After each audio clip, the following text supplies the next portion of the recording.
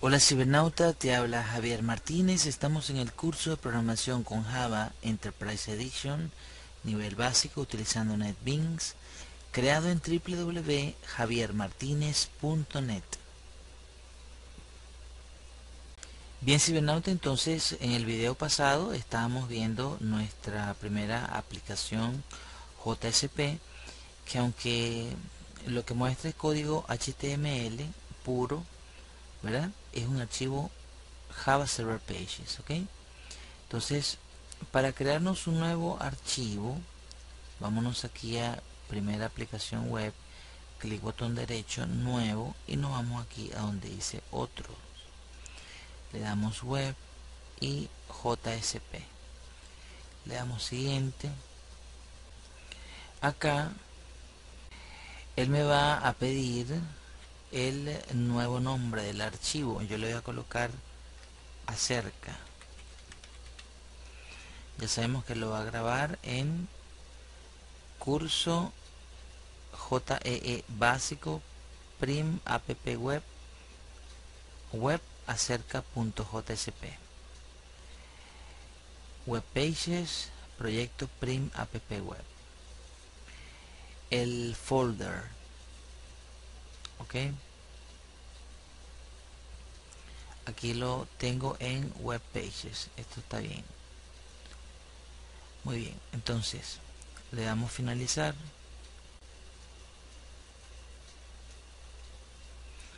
y aquí tenemos otro documento hecho con JSP.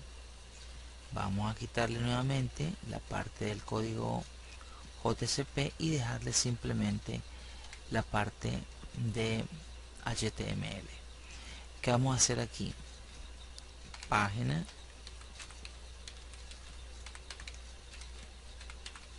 acerca de,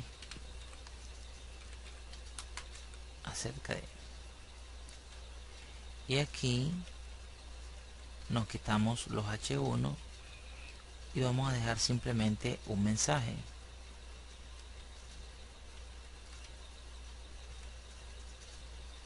Aquí vamos a colocar aquí en el body,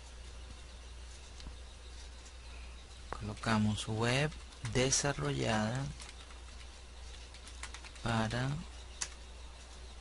demostrar el uso de JEE. Ok, entonces guardamos todo y nos vamos a ejecutar. Ve que nos abre aquí otra página, pero la página ya no sería el index, sino esto está, él por defecto abre el index, pero tendré yo que llamarle directamente, hacer la llamada directamente, acerca.jsp, acerca.jsp, y aquí lo tengo, web desarrollada para demostrar el uso de JEE. Pero si te das cuenta, acá en el código tengo un quiebre de línea que aquí no se ve, aquí se ve lineal. Entonces, ¿cómo hacemos? Simplemente le incrustamos un carácter de ver, guardamos, ok, control S y volvemos a ejecutar.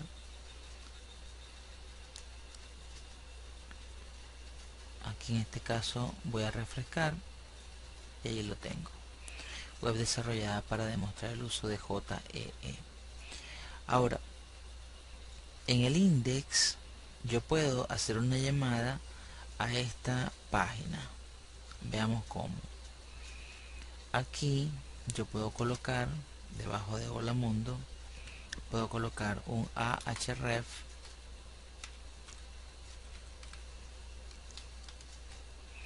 ok, y le coloco slash acerca.jsp.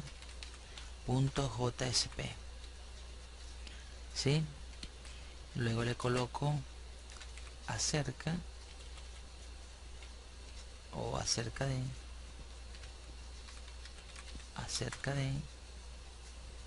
y cierro el slash a. Muy bien, vamos a guardar aquí el index, vamos a ejecutar acerca de. Mira, si ven aquí abajo no pasa nada, ya que me da un error 404, que es el error cuando la página no existe. Pero ve lo que pasa aquí abajo, me dice acerca de, es decir, tengo que colocarle esta ruta primero, print app web, y después es llamar acerca de. La copio, me la llevo por acá para acerca de, la pego aquí, ok, guardo, vuelvo a ejecutar y ahora sí debería funcionar. Acerca de, y aquí lo tengo. Web desarrollada para demostrar el uso de JEE. También yo pudiera colocar aquí un enlace para devolverme a la página de inicio. ¿Ok? Entonces eso allí se está comprendiendo. ¿Ok? Vemos acá que se está ejecutando el glassfish. ¿Ok? Y se ejecuta con el localhost. Bien, entonces ve lo que vamos a hacer, cibernauta. Vamos a crearnos ahora la primera aplicación Java para la web, que es el servlet.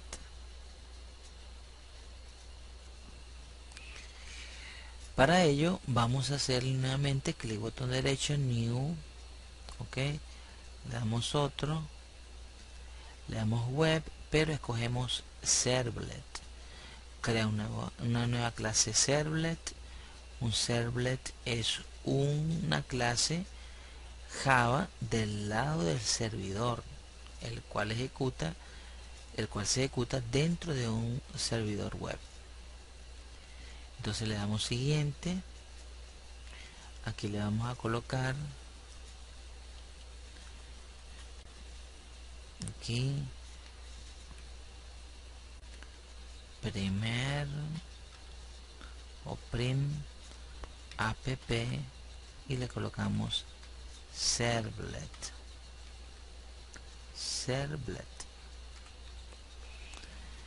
Muy bien, entonces ve lo que vamos a hacer aquí. Un servlet es un código de Java junto con HTML, ¿ok? De hecho, todos los frameworks que existen buscan precisamente eso, solo agilizar el trabajo, pero en este caso el resultado siempre es el mismo: un servlet y código HTML. Vamos a colocar aquí nuestro primer paquete, que se va a llamar servlet. Ok, entonces vamos a darle siguiente. Aquí le voy a colocar, si le marco aquí, le digo que añade información al archivo web.xml que está dentro de webinf. Yo voy a dejar estos valores así por defecto. Ok, le damos entonces finalizar. Entonces ve, cibernauta, ve lo que pasó aquí. Se creó un paquete que se llama servlet, y dentro del servlet se creó nuestro primer código fuente en Java. Ok, entonces vamos a hacer algo. Vamos a quitar todos estos comentarios, ok, pero ve, ya esto se te parece más a lo que es el Java que ya conoces, el Java Standard Edition. Ok, vamos a quitar todos estos comentarios.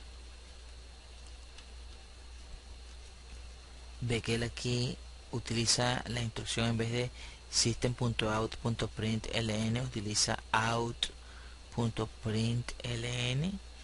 Esta es una plantilla. Ok, aquí adentro lógicamente hay código también. Ven, aquí adentro hay código que podemos eliminar esta parte de los comentarios. Esto no va a afectar en nada lo que es la ejecución del programa. Ok, y allí tenemos entonces nuestro primer servlet. Ve que acá él trabaja con lo que es un doGet y un doPost. Ok, esto es más o menos parecido a las peticiones que se hacen dentro, vamos a guardar esto aquí, dentro de PHP, cuando se hacen las llamadas, los requests tipo get y tipo post.